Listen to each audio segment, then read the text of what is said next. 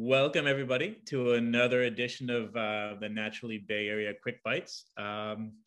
Today's session is on influencer marketing, and I'm particularly excited. I'm an old school marketer, and I see influencer marketing as an evolution of that old and sometimes controversial subliminal marketing that you used to hear about. Remember the old days when Coca-Cola would throw a slide of a refreshing Coke into the credits of a movie? They couldn't see it, but it was subconsciously working on you and make you get up and buy a Coke.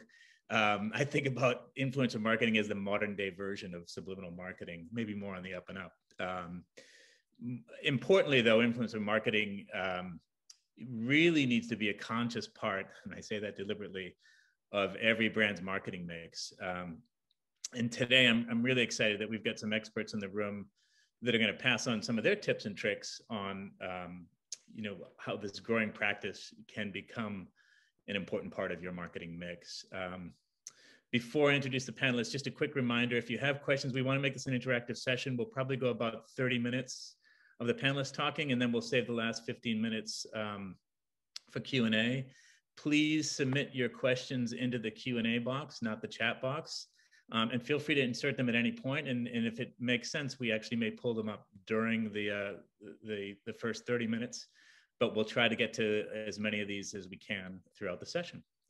So without further ado, I'm going to let our panelists introduce themselves. Jessie, why don't I start with you, and you can lead off and say hello to the team. Hi, everyone. I'm Jessie Ferraioli. I'm the Director of Marketing at Mezzetta. For those of you who might not be familiar with Mezzetta, we're a small family-owned company specializing in olives, peppers, and pasta sauce. Prior to my time at Mezzetta, I worked for the Hershey Company. So I worked on the Hershey's brand, Reese's brand, as well as KRAVE jerky, which Hershey had acquired at that time.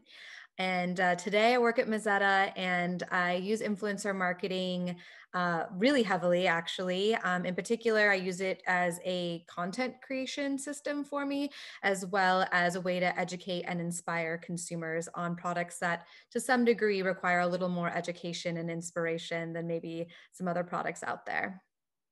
Hi, I'm Karnika Haridas. I'm the marketing manager at La Torrangelle. We're also a small family-owned and operated company of artisan oils and dressings. We're based here in Berkeley, and in Woodland, California is where all of our production and our artisan nut mill is. We do have a French operation in France that produces for that region.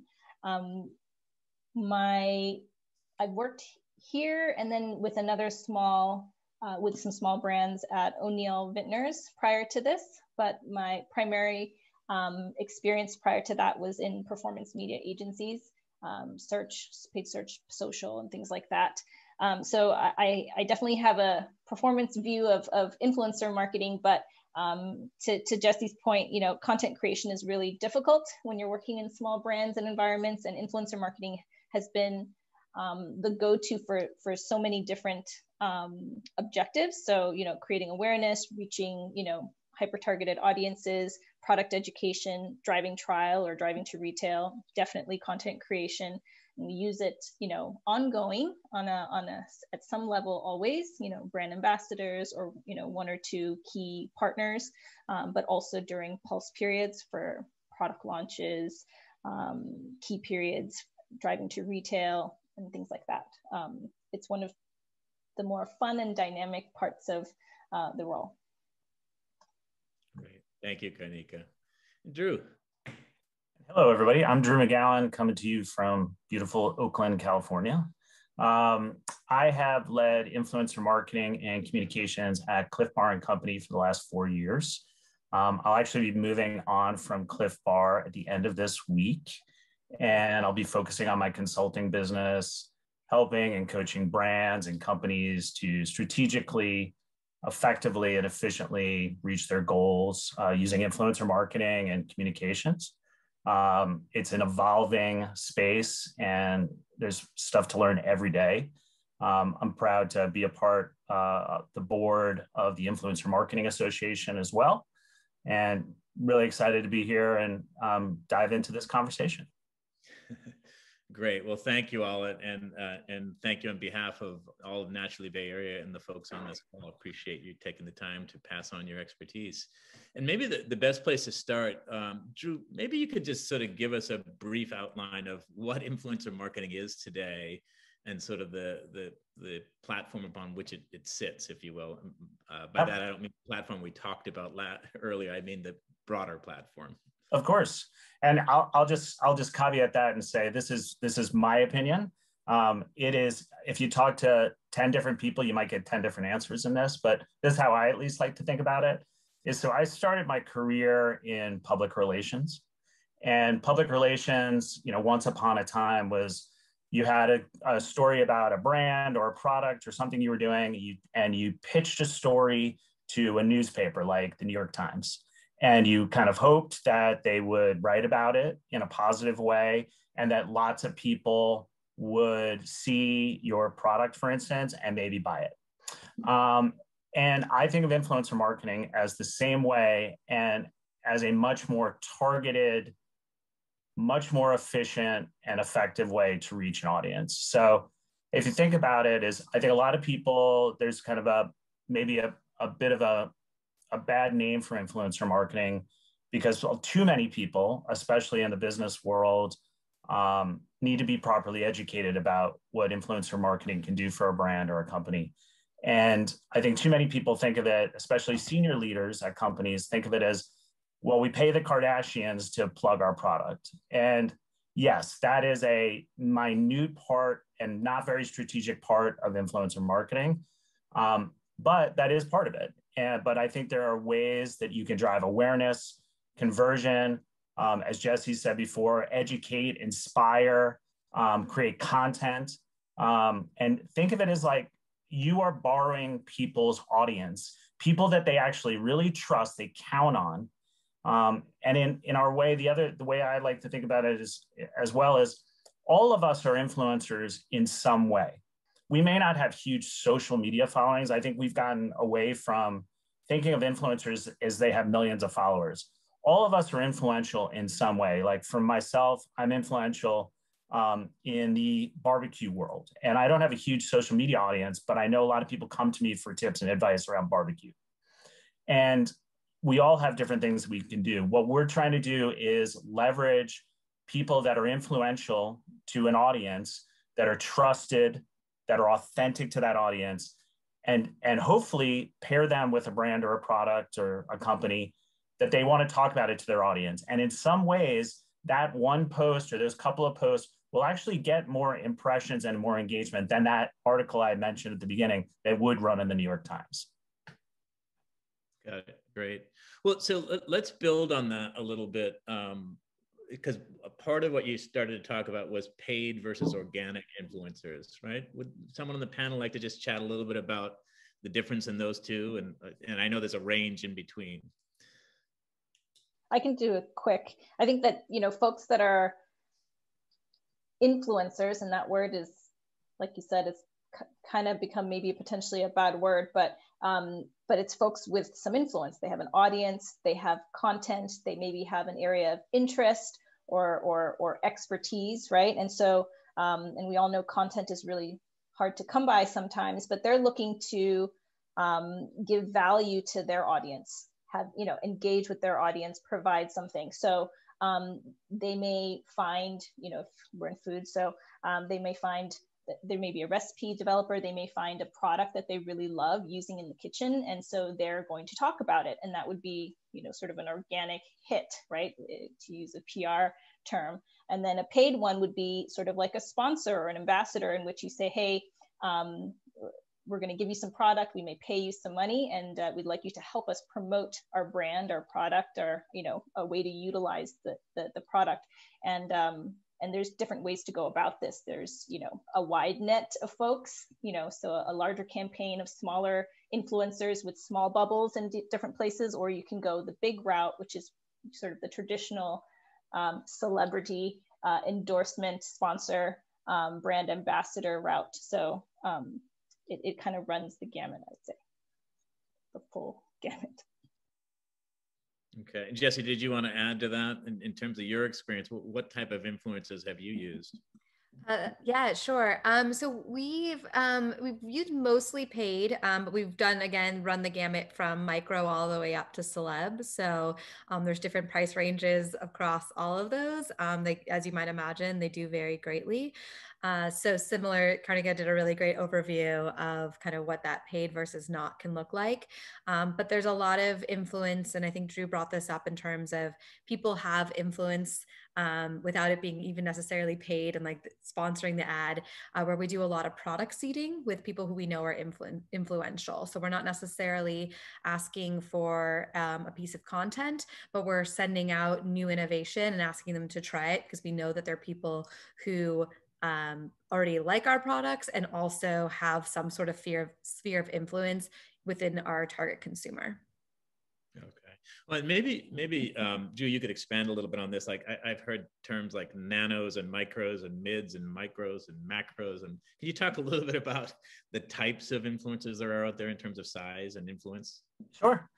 So I think, again, going back to what I said at the beginning, I think a lot of people think of them as influencers, right or wrong, as celebrities. And that's true. Over the course of my career, and certainly at Cliff Bar, I've worked with celebrities, and those could be kind of pop culture icons. They could also be athletes, musicians, chefs, runs the gamut.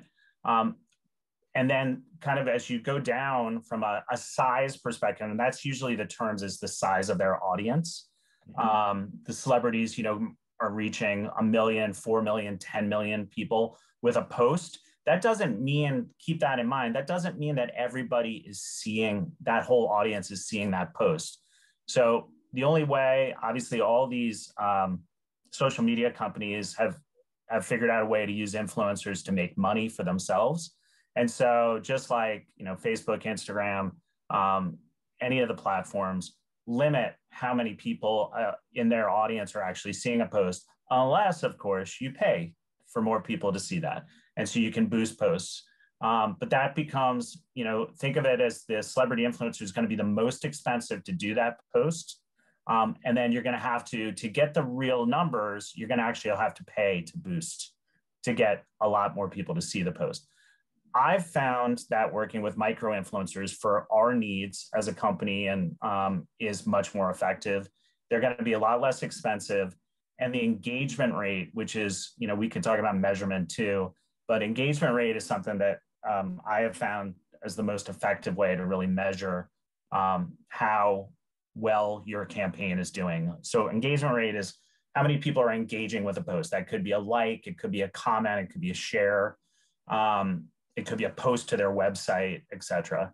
And those are that's when people kind of care, they have some skin in the game versus just maybe an audience seeing a post and not doing anything with it.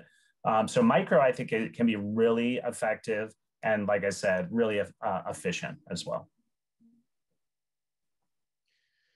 So how does a brand begin to play out their strategy or tactics around who to choose to be their influencers? If you, and I'm not sure you always get to choose, by the way, but how should a brand think about it? What in your experience, what have you guys seen as the best way to approach this? I can start on that one. So first, for me, it starts with the target consumer that I want to reach. So really understanding who they are. So let's say I'm trying to go after millennial moms. That's probably going to change who I'm going to look at in terms of influencers and where do millennial moms get their advice. And usually it's other moms. We use an agency at Mezzetta, which helps us kind of comb through based on certain attributes that we're looking for our influencers. And that helps us, it aggregates everything, right? Like from their following to their, their key attributes, et cetera. And that really helps us sort through, okay, who are people who are probably going to be really influential amongst this target audience that I'm going after? And then once we go there, we start to look at, okay, well, what do their platforms look like? Does that content feel on brand to us? Some of the, I'm doing a balance of what does their content look like? Because I'm always looking at, can I repurpose this content later and really get a lot out of this influencer? And also, do they feel like they would represent the brand in a great way? So those are some of the key things that I look for when I'm starting to develop, okay, I've got this influencer campaign. This is the consumer I'm trying to reach. And then what are the considerations around, fit for the brand as well? Got it. And Kanika, is that similar to the experience you've had? Do you use a different approach? All of that is definitely relevant and comes into play. For me, I definitely start a little bit with the why, like what am I trying to achieve? Because sometimes if it is driving to retail and getting people to realize, hey, then I might go to a smaller, or I would always go probably to a smaller at this point in time agency, but to be able to get, maybe 50 or 100 in a particular market in a micro and say, I want you to tag the store that it's in. I want I want it to just be visible, versus if I'm trying to create awareness around a particular product and how to use it. So our products require cooking for the most part. And so it's not just ready to eat really, unless you're drizzling over something. And so, I'm really looking for some quality like recipes and recipe developers, for example. And then that might, that will sort of start to drive who I would, approach and go for. So if it's just a one-off and trying to develop a couple of different recipes, then I'd go to folks that have consistently tagged us and are clearly know how to use our product and can convey that and have a following that, that really likes their method of cooking and their approach to food, which is, you can't just make that up overnight. When I worked with the wine brand, it's so easy to hold up a bottle of wine and put in an occasion. So it's a little bit different. So we're looking for people that are, here's where you want quality, right? So what equals quality would be authenticity or engagement with their audience, and they've cultivated that. So that takes some doing, and it's going to cost more for that value than somebody saying, hey, this is a really cool product that I've tried and I liked, and go get it at Whole Foods down in our town. So starting with sort of what am I trying to achieve helps me to start to go down the path of how am I, which door am I going to open to get there. Yeah, I'll just chime in quick. So I think both Karnika and Jessie both said it well. I think it's making sure you're starting at a strategy level. This shouldn't just be like a tactic that you throw against a wall. It can be, and I think that happens too often. I think what's really critical is having influencer marketing have a seat at the table in your marketing mix. It should be thought of as just another way that you can reach an audience, whether it helps with a media plan, or it helps with your PR campaign, or it helps with your shopper programs. It can help with all those things. And you just need to be smart about how you use it. It can be a very efficient tool, but it's much more effective if it's part of the marketing mix and it's not just a standalone type of thing that you're doing.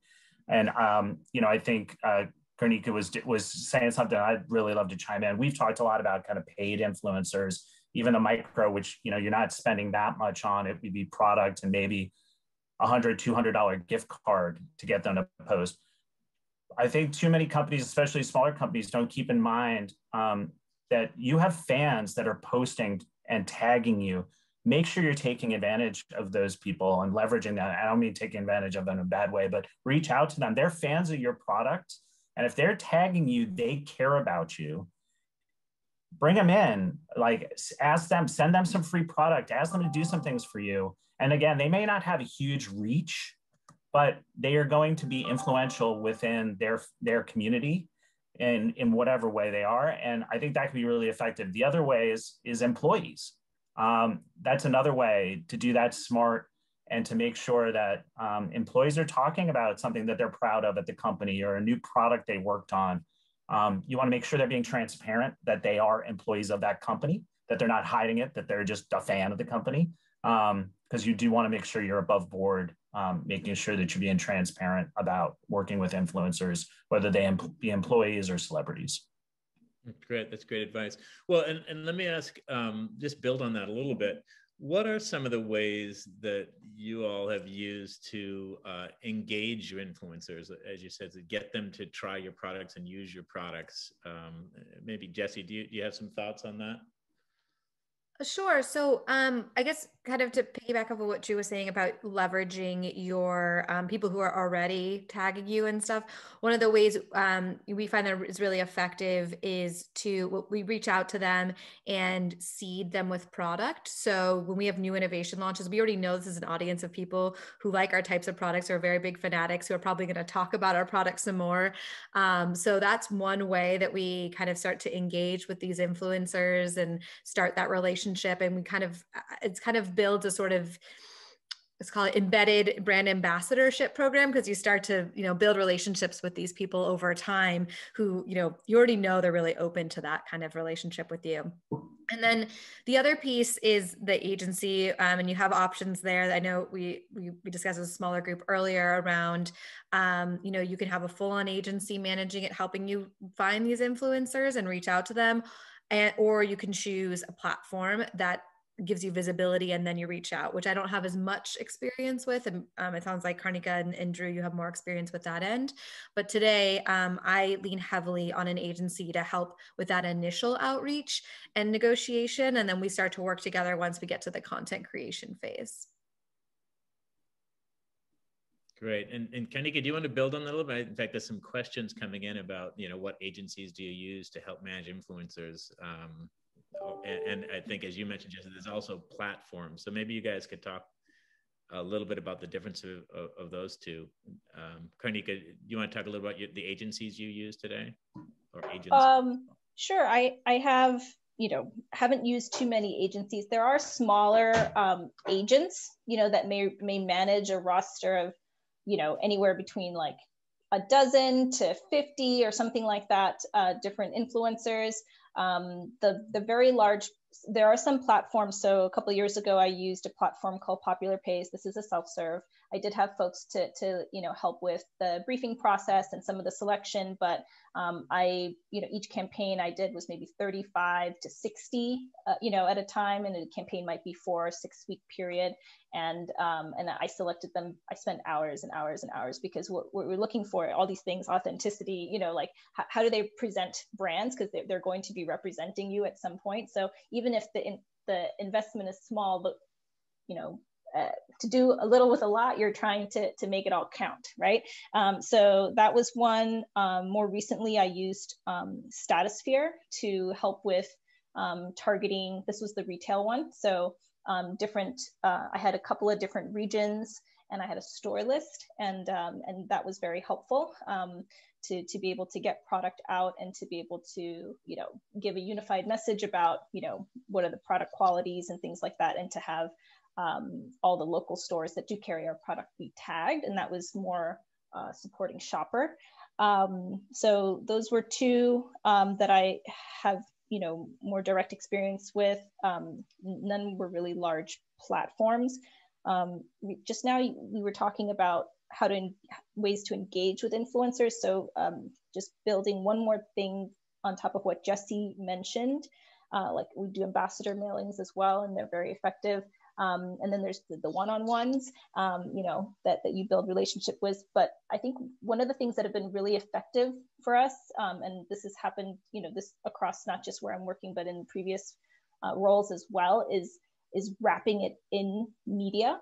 So working with a publisher that have a network of influencers, maybe they're and being able to add to that. So there's content, there's influencers as part of it, and then there's paid media to boost that content as well on top of that. And that it's a really great way to leverage and to get more out of each single media on its own, or influencers on their own too. Great. And Drew, do you want to talk a little bit more about platforms? Yeah. So one thing to keep in mind, Jim, is just, think about it again, go back to your marketing mix. This might be kind of a newer part of your marketing mix, or something you haven't even tried yet, but whether you go with an agency or a software or a platform, think of it as what do you do for media, buying media? What do you do for PR? What do you do for shopper marketing? You know, there's lots of ways to do that. It's the same idea, right? So in some cases, you get what you pay for. But you could do it in-house, you could hire an agency, or you could do kind of a combination of hiring people in-house to do it, working with consultants, working with a platform. But what I would urge everyone to do is just get started. There's no reason, even without a lot of budget, that you couldn't start doing these things. Ambassador mailings, figure out who's liking you on social media, who's posting about you, who's using your food or your product in a way that's unique. Those are all things technically that are free besides the postage or the product cost. So those are things you should be jumping in and trying and seeing what's working. But from a platform perspective, there's great platforms out there. There's companies like Linkia, there's Maverick, there's Influential. There are different companies that I've talked to or worked with over the years. And it varies in what they offer, just like any other, again, going back to those other parts of the marketing mix, all these different companies are going to offer different things. Go out, talk to them, and figure out what is going to be useful for what you need right now, what you're trying to achieve. Always go back to that strategy and your goals and figure out how can influencer marketing play a role in that marketing mix. Great. That's really helpful. By the way, you may hear my dog lapping in the background, so I apologize. She needs to drink. So there's some questions. I'm going to hit some of the questions because they're related to what you just talked about. There's a lot of questions around cost, like how do you think about cost and ROI, which you can't have a marketing conversation without ROI. Any sort of guidance to the folks out there about how to think about calculating ROI on this? And again, I know that's a tough question, so I throw that to any of you. Yeah, I'll jump in quick. Again, I'll go back to this is new for a lot of people, but it's a tactic in your marketing mix. So how are you measuring ROI in other ways? How are you measuring media? How are you measuring PR? More traditional outlets. There are, like I said before, there's impressions, there's engagement. Again, like I think it's just getting people started, because the longer you wait to kind of perfect everything, the more likely that platform, that social media platform that you're going to work with is no longer what you want to work with anymore, because things are constantly evolving. If you think during the pandemic, Twitch was hugely popular with gamers and that audience, but Twitch found a great role to play in the music business and live events, and has totally changed. They're still uber popular with gamers, but that now they're reaching all different types of audiences. And so if you had kind of waited, in the last month or so, 2 months, Clubhouse has come up, and that's already kind of gone and like skyrocketed and gone down quite a bit. So we'll see what happens with that. But then there's also, TikTok, the rise of TikTok during the pandemic and people being at home and wanting to do that. I'd say just jump in, try things, and you'd be surprised on how you can evolve pretty quickly. Okay. I would add to that, there's like other kinds of value that you have to kind of bring into the equation, right? So content creation is one of them. So knowing in my situation, I had no way of creating, our social media was essentially dark when we started this.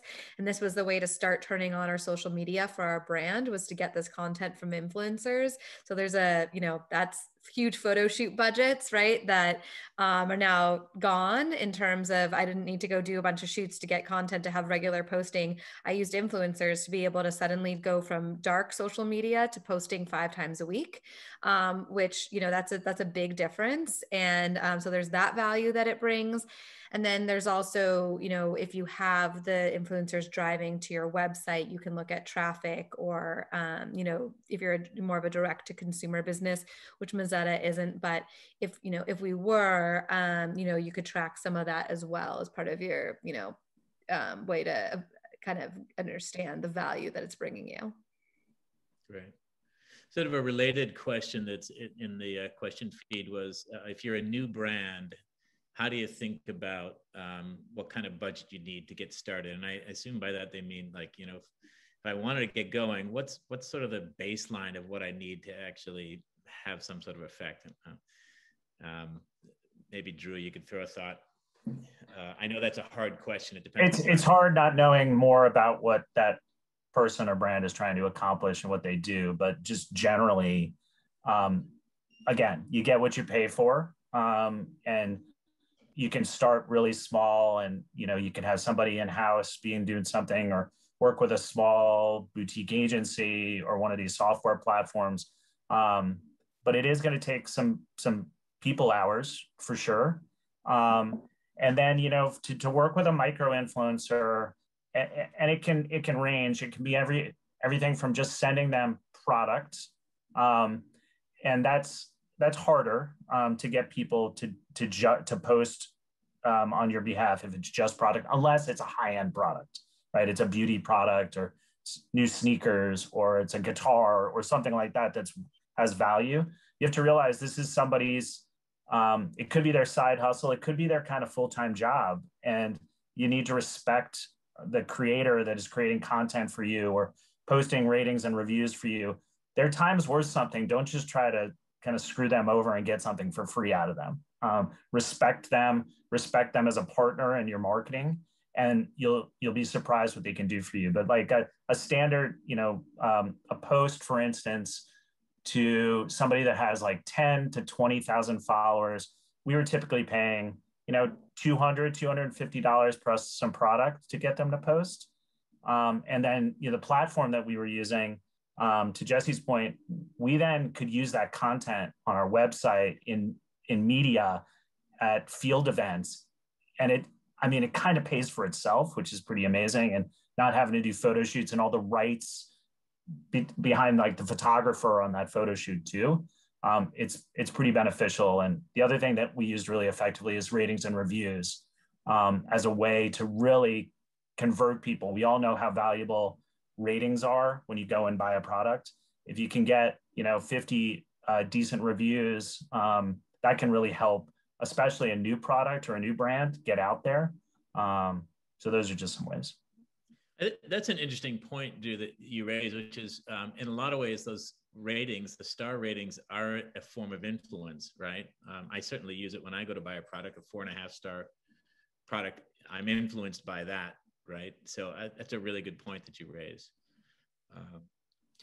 There's also a question in here around, so while we're on the idea of cost, there's an interesting question. Can you go over the price ranges for working with influencers from the different levels, micro, mid, and celeb? And I think you've touched on the micro and the mid. What about celebs? How do we think about the big celebs and whether or not a brand should even pursue going big? I don't know how much experience any of you have had with that, but any thoughts for the folks on the call about how to evaluate whether to go big? I don't know, Drew, if you've had this. I'm in the throes of working through with a celeb right now, so I can kind of give an idea. We're talking people who have 2 million plus followers, and their range, and you know, it's ranging, and it really depends, because this is where you start to talk more than just a post. You're talking like more like partnership level, I've found. So if it's just a one-off post and they're kind of in that high end, you're probably talking around the 50K for just one post. But when you start to talk about more of a long-term relationship, which I think is what you should think about when you're talking about a celebrity, is not like a one-off post. It's just like a one-time hit. And they know that it says sponsored, and you know, it's like, I don't know that it does that much for you, but that long-term relationship with someone that's very authentic to your brand could really pay off for you. And that's what we're working on at Mezzetta. And that type of stuff can go, you know, for a year-long partnership up into like the 250K mark. Really depends on their following, again, because there's a big range between 2 million and 7 million, for example. But you know, but there's a lot of other things that can come along with that. That's not just a post. That's more regular posting, stories, content, giveaways, sweepstakes, those kinds of things that they can be involved in that you can leverage out of that partnership. So it's really hard to give an exact figure, but just to kind of give a range of from one post to a bigger partnership, you're kind of talking in that range. And I think it's thinking about it too. If you were going to hire a celebrity spokesperson, what do you want them to do for you? Are they going to be part of a media campaign? Are they going to do a PR event for you? Or are they just doing a one-off post? I would stay away from the one-off post. I don't think that's going to be worth the ROI is probably not going to pay off unless it's just a pure awareness play. But if you can do something where you can find somebody that is a celebrity or has a huge number of followers that has already talked about you or your product or the industry you're in or cares about something, or I think honestly a cause that's near and dear to them, that's the way to go in. And that's the same way I would think about it if I was going to hire somebody to be a PR spokesperson. Is you want them to be authentic. Everybody's smart enough to know who's just a paid spokesperson and who's just collecting a check. Nobody wants that for their brand. At Cliff during the pandemic, we worked a lot with Steph and Aisha Curry's foundation, Eat, Learn, Play Foundation, and we got Steph, to do some different things with us. That if we just went through kind of the through the sports agent side, would be millions of dollars to work with him. And because we were supporting his nonprofit and the posts were about that relationship, not about that he eats Cliff Bars, for instance, it was about the relationship with feeding kids in Oakland, then that was very authentic and they were happy to do that. And that was just a smart way. I think using cause is something I've done throughout my career. And I think that's really critical, especially if it's something very true to your company or your brand that you really care about. Don't just create a cause to be a part of marketing. Hopefully it's something that you really stand behind and support for years. Great, that's helpful. And Karnika, maybe I'll throw this one your way. There's a question here about the importance of being hands-on with your marketing, with your influencers, but has anyone had experience, good or bad, with using turnkey platforms, to try to use an approach that gets to folks that you may not have a direct relationship with? I know you mentioned you work with a lot of smaller influencers. Did you go through a platform to do that? And do you have any experience that you could share? Yeah, actually, I'm probably not the best person on the panel to answer this question, but the smaller ones, yeah, I mean, the more control you have, the higher quality you can personally ensure. However, it does take a lot of time and effort. And that's where, an agency that, just like any agency, if they understand your brand, if they, are able to give the right attention and have the right folks on, then I think you're going to have a much better experience with the deliverable overall and therefore the results. Folks that have that know their influencer and know how they work are going to be much more efficient with their own time in delivering what you need as well. And so this is totally a relationships channel. Okay, so this notion of turnkey influencer marketing may be a misnomer. How would you react to that, Drew? I know you talked a little bit about platforms earlier. Did the platforms, do they give you permission to be more turnkey? For me, it did. I don't know, Drew, what your experience was, but when I started, we had a really, really lean team at Mezzetta. And so I knew I didn't have someone that could kind of comb through, find these people, negotiate the contracts.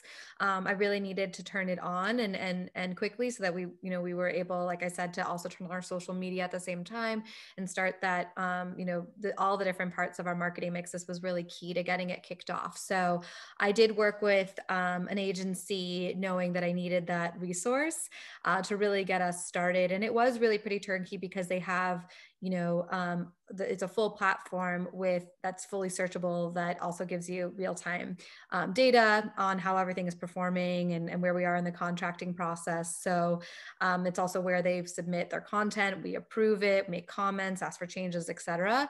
So for me, I was able to go from like basically nothing to having a full influencer program in a month. So there is that option, and it worked really well for me. And then over time, we'll see, at the time it was like, okay, we're all about content. We need to get that started because we had a couple different goals strategically, but now it's really turning into educate and inspire. And educate and inspire requires also a lot more, I think, Karnika talked about this earlier, just combing through of understanding, do these people have credibility in the foodie space? And are they going to create really great, recipes for us that are inspirational, that do educate people on how to use our products? But we have a lot of ability to review and approve or not approve influencers through the platform. So it really makes things turnkey for us. Because otherwise it would require a lot of man hours. And at the time when I kicked this off, I didn't have the team to do that. Great. Yeah, I think that says it really well. I think if you have a lean team, it's a way to throw money at a problem, a platform that you can reach a lot of influencers really efficiently. And it goes back to what I said at the very beginning. You think of it as kind of an ad buy. Is when you're buying media, you're thinking about who's your target, what are they reading, what are they viewing, depending on what you're trying to achieve. Same thing with influencers. The platform that we worked with, you write a brief about what you're trying to accomplish, and that in that brief would be just like anything else when you're writing a marketing or a creative brief. It's what's your strategy, what are you trying to achieve, what are your goals, what are you offering, and the platforms will help find those people. And then you can be as hands-on or not. You can just kind of believe the platform, and most of those people will be pretty good. Or you can be much more hands-on, which is what we do, is actually checking who are the actual influencers we want in that specific campaign on that brief. But that takes, to Jessie's point, some more time, some human resources. But it was worth it for us. But that's something you need to decide what to do in your own business. Terrific. Well, I think we've come up to the end of the session. This is tremendous. I learned a lot personally, and I appreciate the three of you taking the time to pass on your insights and learnings to all of us. Very, very grateful for you taking the time. I know this is an area we'll probably be back to, because I think it continues to evolve over time. But what is clear is it should become an integral part of your marketing mix. So thank you again for helping us all out. And I think we have a LinkedIn for those members of NBA. I think Lizzie is going to publish our LinkedIn link. So if you want to jump on there, we can potentially get some of these other questions answered and hook you up with these folks if you've got other questions and thoughts. And I'll close with, beyond our thank you, on May 5th, mark your calendars. We have another Quick Bites. This is another powerful session. It's the category review trends with top buyers. And we have buyers from Whole Foods, Safeway, and Good Eggs joining us to pass on their thoughts about how you can get on their shelf. So with that, I will say again, thank you to all my panelists. You guys were terrific. And thanks to all of you on the call for joining us, and hope to see you again soon.